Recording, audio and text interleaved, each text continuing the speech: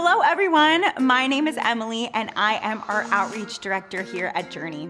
Whether you're here in person or watching online, thank you for joining this morning. This month at Journey Kids, we are talking about wisdom.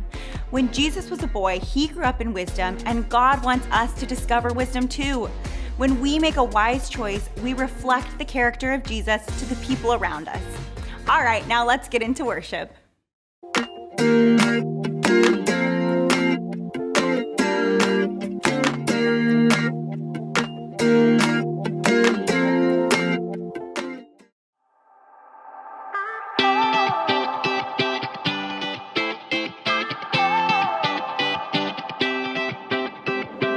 Whenever I need some answers, God, I turn to you.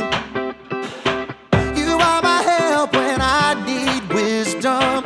You always see me through.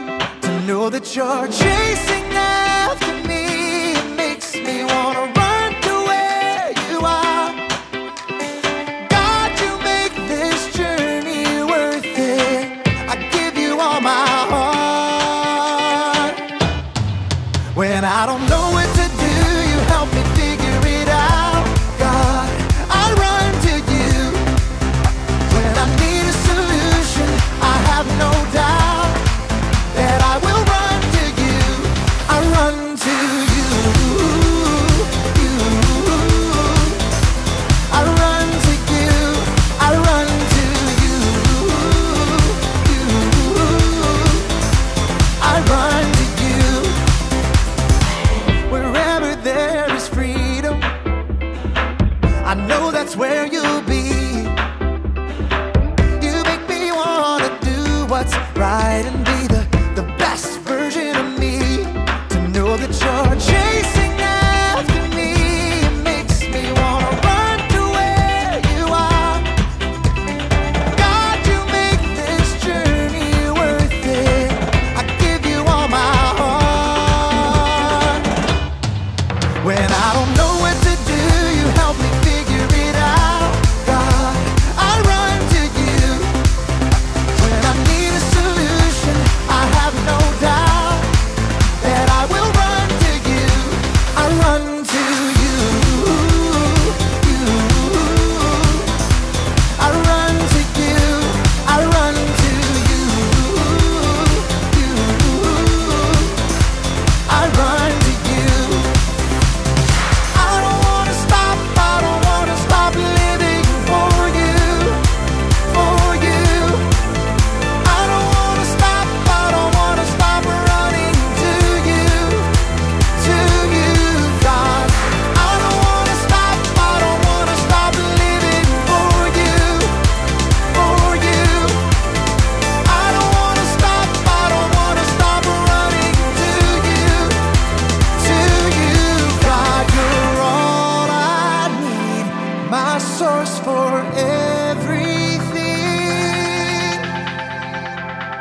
When I don't know what to do, you help me figure it out. I run to you. When I need a solution, I have no doubt that I will run to you. When I don't know what to do, you help me figure it out. God, I run to you. When I need a solution, I have no doubt that I will run to you. I run to you. I run to you. I run to you. I run to you.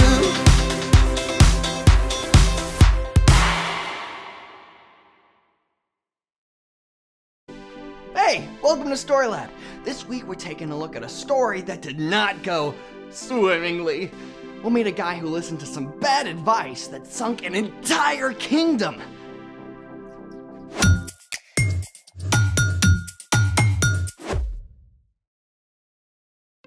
Hey, I'm Carter. And I'm Zeke. All month, we're talking about ways that we can grow in wisdom, just like Jesus did. Is that a challenge? I guess so. Great, because I've got a snack challenge for you.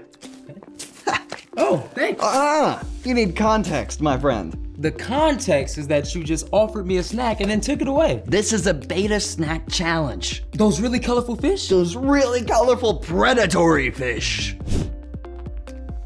Okay, but betas don't eat chocolate. We are the betas, and these are brightly colored insects that we're about to eat. This whole thing seems fishy. We're gonna need these, Okay. this, and you get your own. Okay. We've got 20 seconds to capture as many insects as our fishy little mouths can grasp. Okay. But wait! The plot thickens. Hiding amongst the tasty chocolate prey are poisonous fruity insects. Grab one of these chewy fruit suckers and you're a goner. Okay, so let me get this straight. I'm trying to quickly snap up chocolate candies. Yep. While avoiding any chewy fruit-flavored candies? Spot on. Got it. Okay. We're gonna need to pour these out onto the plate. Yep. Just pour them all out. Okay. M&M's. Pour these all. Poisonous? Yeah, you mix them in. Watch out, they're poison. Can we get a timer? Oh, perfect. All right. Okay. 3, 2, 1, go, go. What's with even, is that one red? Okay, orange, brown. yellow. Yep. There we go. 2 more. Yep. You're grabbing the poisons right there. Don't take from mine. All right. That's it. That's how we go. Okay, let's count. 1, 2, 3. 1, 2, 16. 16. 16. Oh, we don't need to worry about the points. What did you notice about our insect snacks? Well, we hardly grabbed any red candies at all. And why is that, my fishy friend? Well, we couldn't grab the red fruity candies, so I guess we just avoided all the red. It's like the red chocolates were camouflaged. Give the man a prize.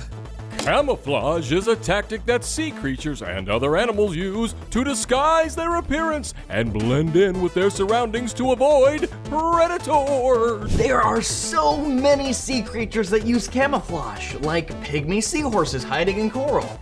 Is there actually a seahorse in there? Also, this leopard flounder, and this grumpy frogfish. Truly amazing. Don't octopi use camouflage too? Get ready for it. Octopi, or cephalopods, have proteins called opsins on their skin. The opsins act as color receptors and allow the octopus to change colors to match their environment. You sure that's not some kind of crazy visual effect on the video? It's for real, honest. It's incredible how the octopi just start to look like whatever they're around, Which is great for an octopus. but not always good for people. Speaking of which, it's time for... The story before the story. Today, we turn to 2nd Chronicles, one of the 12 books of history in the Old Testament, beginning with a man named Abraham. God had chosen a special family, the Israelites. Unlike every other nation, the Israelites had no king but God. But the Israelites really wanted a human king, so God gave them one. The first king, Saul, didn't follow God. But King David and later his son Solomon both ruled wisely. Until the end of Solomon's life, when he foolishly turned away from God and failed to pass on his wisdom to his son, Rehoboam. And that's where our story starts. Take it away. Hey everyone, I'm Brian. Now before we dive into Rehoboam's story, let's take a closer look at Solomon. When he was a young king, Solomon had asked God for wisdom rather than riches or fame, and God made Solomon one of the wisest men to live. In fact, many of Solomon's wise sayings are collected in the book of Proverbs. Here's one verse from chapter 13. Walk with wise people and become wise. A companion of foolish people suffers harm. Pretty clear, huh? But King Solomon did not teach this wisdom to his son Rehoboam, who became king after Solomon died. But hey, even a young, inexperienced king can learn wisdom by asking wise people for advice? Right? You'd think. But Here's what actually happened. Solomon had made the Israelites work extremely hard, and they were exhausted. So a man named Jeroboam, along with some of the people, came to see King Rehoboam. King Rehoboam, we are so tired. Your father put a heavy load on our shoulders. Yeah, seriously heavy. Couldn't you make our work a little easier? Just a tiny bit? Do that, and we'll serve you. Yeah, for reals. We'll be all in. What do you say? I need to think about this. Come back in 3 days and I'll give you my answer. First things first, King Rehoboam went to talk with his advisors, experienced, wise men who had helped his father in years past. Young King Rehoboam, you should say yes to their request. If you give them what they want, they're sure to give you what you want. Loyalty and service. So far so good, right? Walking with the wise, But, plot twist, King Rehoboam did not stop there. He went to find his own buddies, young, foolish guys with zero experience running a kingdom. Listen, Ray, you're the man now. Yeah, don't make that work easier. Yeah, you should make it harder. Totally. Let them know who's in charge. Yeah. Okay, does that sound very wise to you? Yeah, not so much. But Rehoboam liked the idea of making a show of his power. And when the workers returned 3 days later, they got their answer. You think my dad, King Solomon, was tough? I got news for you. I'm even tougher. He made you break rocks? Well, I'm gonna make sure the rocks break you. This sure was not what Jeroboam and the Israelites wanted to hear. They had made a reasonable ask, but Rehoboam was choosing to make things worse for them. That does it. We don't want any part of you and your family anymore. People of Israel, let's go back to our homes. David's royal family, take care of your own kingdom. Yeah, we're out of here. Rehoboam had chosen to listen to the foolish words of his friends rather than the wise words of his experienced advisors, and it led to disaster. From that time forward, the kingdom was split in two parts, Israel and Judah, and the people strayed farther and farther from God. The end. I think I speak for Carter when I say, whoa. Yeah, what he says. So much awful stuff that came from hanging out with unwise people. Maybe there can be some good, too, if we learn from Rehoboam's mess-ups. Oh, for sure. That's part of wisdom, learning from mistakes, whether they're yours or somebody else's. So, what's our part in the story? Well, God wants us to become more like Jesus in everything we do, including our choices. We can grow in wisdom by spending time with people who follow Jesus and make good choices. And wisdom is finding out what the right thing to do is and doing it. Sometimes that means not being too cool to ask your parents or some other wise grown-ups for advice and help. Yeah, and noticing which friends or classmates are choosing wisdom. Good idea. It's important to be friendly and kind to everyone, but you want to spend the most time with your wise friends. You know, I think I'm a little wiser just from hanging out here today with you, Brian. Hey, what about me? You too, Carter. I think you guys got it. See you next time. So, here's the thing. Hang out with wise people. That's why we like hanging out with all of you. Now, I think it's time to bring the Story Lab in for a landing. Thanks for joining us in the Story Lab. See you next time.